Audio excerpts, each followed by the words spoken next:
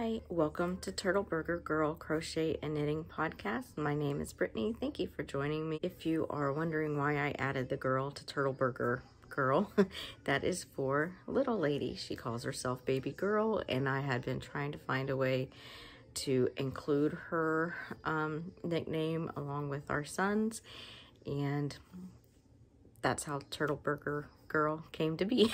I'm not quite used to it yet.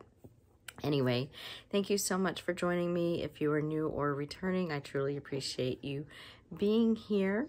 Today is, what is today? Tuesday, November 8th, 2022. Before I get into my projects, I do want to let you know, or remind you if you already knew, that I do have a brioche make-along happening in the Turtle Burger Girl Ravelry thread. I will link that below. We'll have all the details. It is going on any brioche project until December 31st of this year. Okay, so I don't 100% remember everything that I have worked on since the last podcast. And to be honest, I didn't really feel like going back and watching it. So I am going to talk about what I know for a fact I have worked on. So I only have one finished project, which is in this is my new dishcloth bag.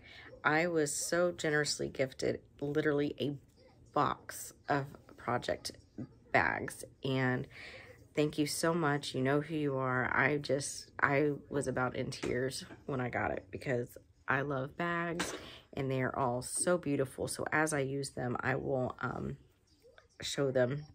But anyway, this one is super cute. It has little foxes on it. It's a drawstring bag.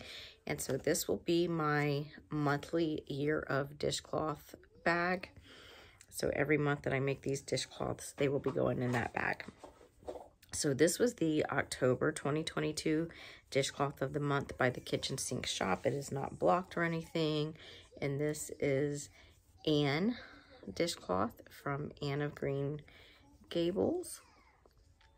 I had been waiting all year for this one. It is my absolute favorite classic book I read as a little girl, and it's one of my favorite movies, the ones from the 80s with Megan Follows. So I absolutely love that dishcloth. The yarn I used, which it used, I believe it was 30 grams of yarn. And this is what I have left. This is what it looks like in the skein. Very pretty. It is Peaches and Cream Original in the color Rosemary.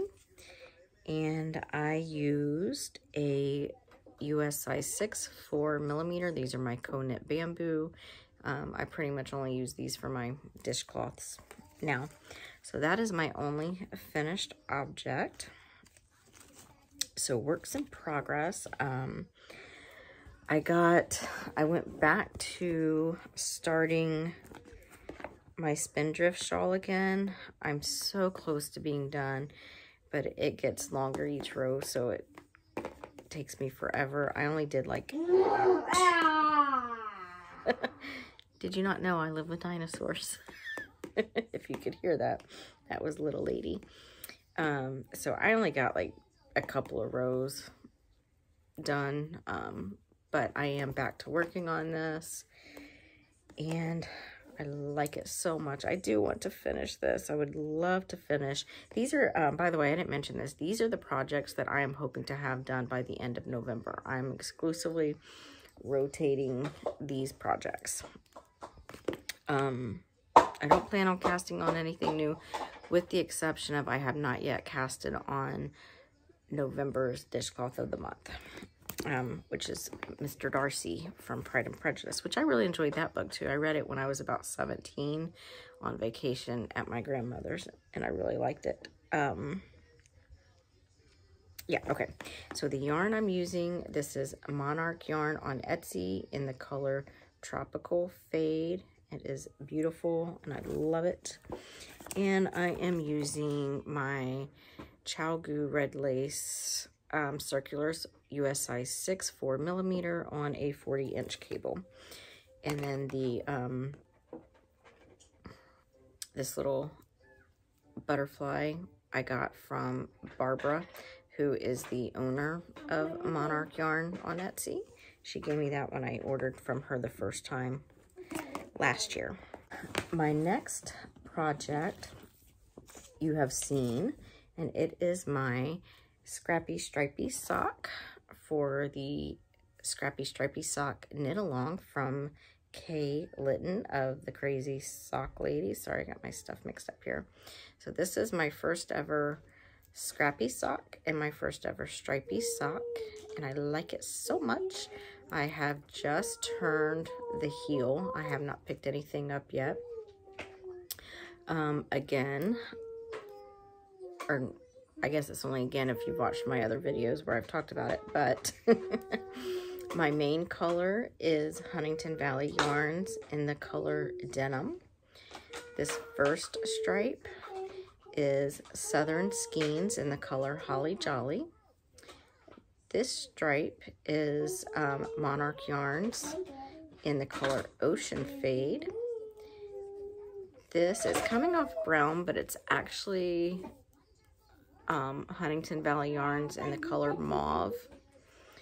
And this is Yarnaceous Fibers in an unknown colorway, but it is the Salta Fingering sock set. And before going into the heel flap, I did 3 rounds of my main color Denim just because I liked the way that looked a little better. Anyway, if you're curious how many stripes I did and all the details on this, it is linked in my Ravelry project page. And actually on this one, I'm trying a different size. Usually I make or do a 56 stitch count sock, but this time I did 60.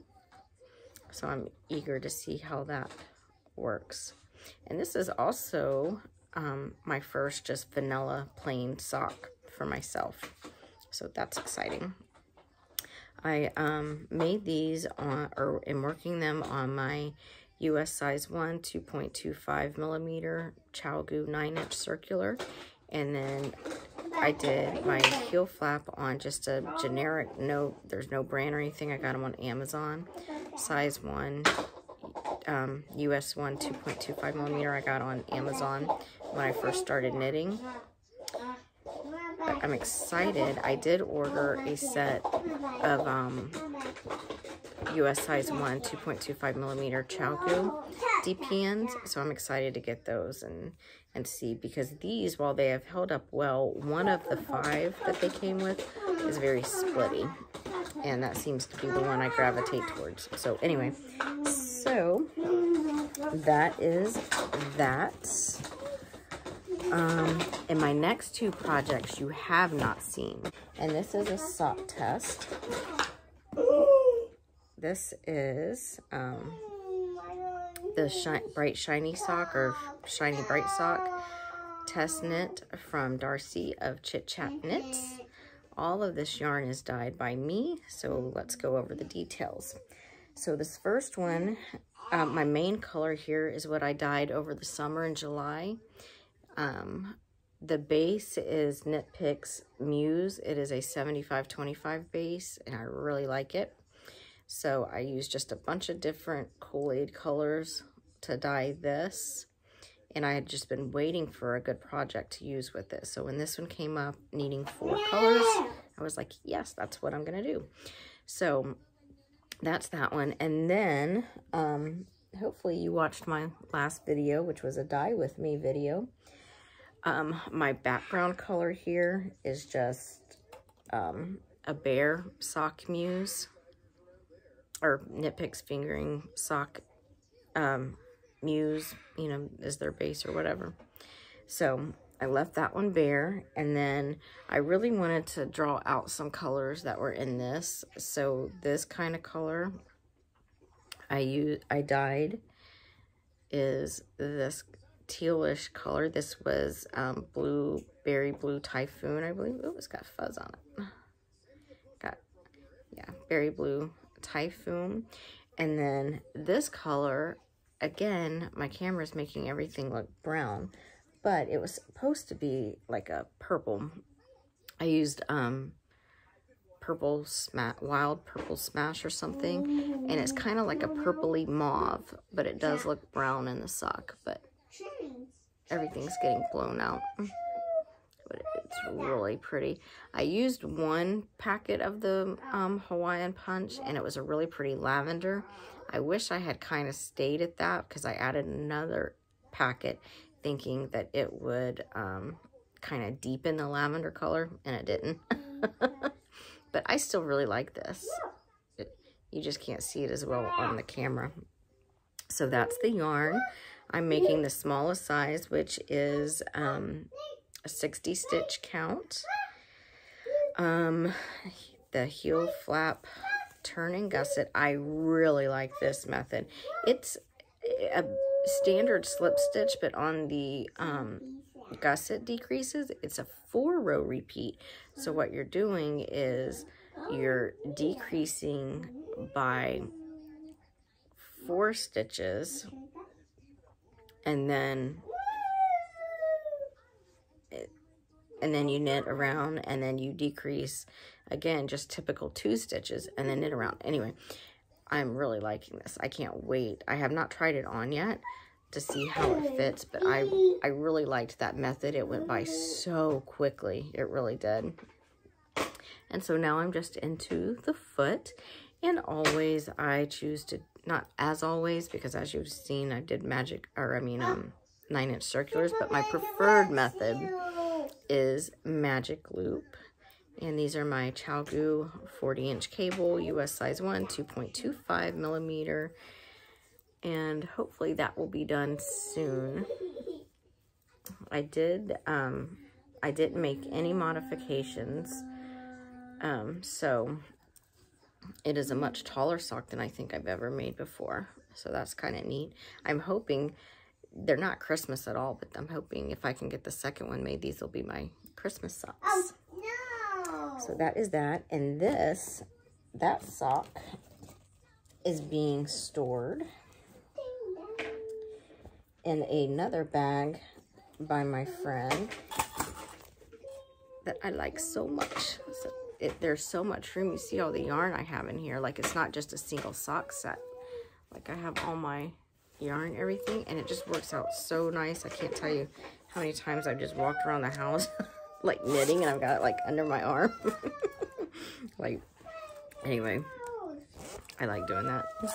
Anyway, so again, thank you. I just love this bag. It's very like Parisian, and just kind of reminds me of my mom. My mom loves all this kind of stuff, and we had chairs like this and stuff growing up, her and my grandmother. Anyway, so I really like that, and that's very, I don't know, I just like it. So thank you again. And then my last project, I know you haven't seen because I started it a few days ago. It is the classic World War II hat. So how fun is that? So the way, here it is. I am just using Red Heart Super Saver in black worsted weight. I am using my Clover Takumi Interchangeables US size 7, 4.5 millimeter needle. And then my stitch marker I made because I thought, how fun is that? That came in like a charm set I got from Walmart to practice stitch markers on. And I thought that just seems like really fitting because I think a lot of Navy people wore these in the military during World War II, although I think it was all branches. But anyway, so the way this came about is my husband and I decided we needed a gift for a nephew. He's an adult nephew, which adults in the family don't usually get like gifts, like once they turn 18 and, you know, anyway. But he is living at home, and so we felt bad that his 2 younger sisters were going to be getting gifts and he wouldn't. So, so we decided he needed a hat. But also this works out because I think this one is going to be, I don't know if it's for him or my husband. I was planning on making my husband a Musselboro hat, which I've never made one of those, but I was planning on it. I was going to dye the yarn and everything. But this might work out better because my husband is a huge history buff, particularly military history type stuff. And so when I saw that this was the World War II hat, I was like, would you like this one? And he was like, yes. So I am just making it the adult large size. I'm going to see if it fits my husband. And if it does, he can have this one and we can always do something else for the nephew. But anyway, so that is his hat, or somebody's hat. It is really, all it is a 2x2 rib for umpteen inches, which I'm in the midst of. It's a free pattern on Ravelry. It works up really quick, even though it's ribbing. I typically don't like ribbing, but it is, I'm just like flying through it, really. I did all this in like one day, so it's really, really coming along. Wow. That is it. Although I do want to let you know, the other night I was working on my little lady's love note and lost some of the, I was on the lace section and lost the stitches. So I thought, you know what? I'm not doing this again. I am not fighting with another love note. I unraveled it. I frogged it. I thought I'll come back to it. I've got so many other things that I really need to finish that I am not gonna fight this thing. I wasn't pleased with the way it was kind of looking anyway, so I thought, you know what, I'll just unravel it and do it another time. No big deal. So these are what I am trying to finish right now, hopefully by the end of the month, and then I can the next thing that I really want to get going is it's already going, but I mean make progress on his little lady's goldfish cardigan. I have not touched that in months, literally months. So yeah, that's all I have. Anyway, hope you have a great week, and I will see you in the next one. Bye.